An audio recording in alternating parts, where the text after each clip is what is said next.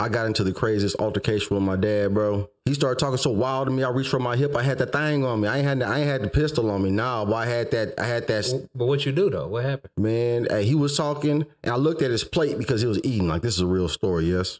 The greatest American alive. So he's sitting there eating his food, and I'm watching him eat his food, and I look at his plate, and I see a steak knife, and I see him looking at me, looking at the steak knife, because I'm being real offensive, okay? I'm being as offensive as any person can be to another person. So I'm watching him, watching his eyes. I see him look at that plate. I said, you ain't got to worry about sticking me, nigga, shit. And so I went for my hip. Next thing you know, I'm bleeding, huh? I got blood all on me, running all down me. I said, goodness gracious, huh? What happened, though? All I remember that I got cut. That's all I remember, is that I got cut. Yeah. I was taught a very specific thing. My father told me that if a man says these words to you, he's trying to harm you and or kill you. Now, if you train me like this and then you use those words against me, all I know is one thing in my entire life. He ain't never used these words against me ever before. And so for whatever happened on this day, he has something on your mind. And when you said it, I wanted to take your life. You trained me that way. You raised me that way. Well, let me know what the words is, because I don't ever want to say the words on accident. Hey, if you ever call a man a bitch. Oh, yeah, I don't worry about that. Intent matters, you know? Intent matters. And Trauma matters. What you've been through matters. These trigger words and these different experiences, and you have been conditioned. My words were, hey, he trained me. He told me if this thing happens, then this is how you respond. I even let it walk a few times because I was like, hey, man, I don't know.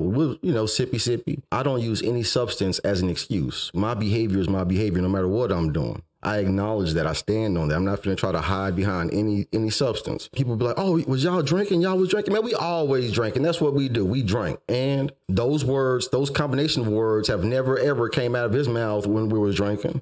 And so what made today any different? So how do we move forward? Everyone was all hysterical. My mother and my sisters, they was all hysterical. Everyone got their hands in the air and they're looking at me. I'm like, man, I know for certain y'all know exactly how I was trained. Y'all know exactly what I am.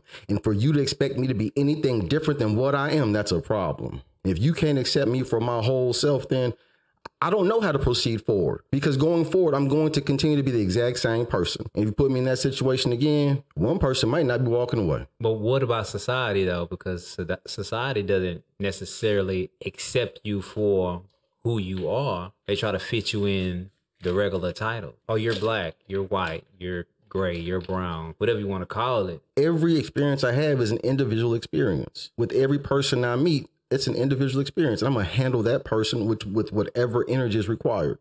I have a little principle inside my mind. I will meet or exceed whatever the energy is. And this is based on me understanding what's about to happen. You got big energy, man. I have to meet or exceed your energy. I have to. I mean, that's cool. But what about this, though? Like, what about shifting the energy? You don't necessarily want to meet. I'm just going to use positive and negative, right? I'm just using those as terms. But when you use positive and positive together, big energy and big energy together, you get bigger energy, right? So you use negative energy with negative energy, you get more negative energy. But to shift the dynamic, you have to meet it with opposite sides of the spectrum. Look, more specifically, when we're talking about human behavior, we're going to have to do some very specific things. Either number one, I have to persuade you, or number two, I have to manipulate you. But that's shifting the energy.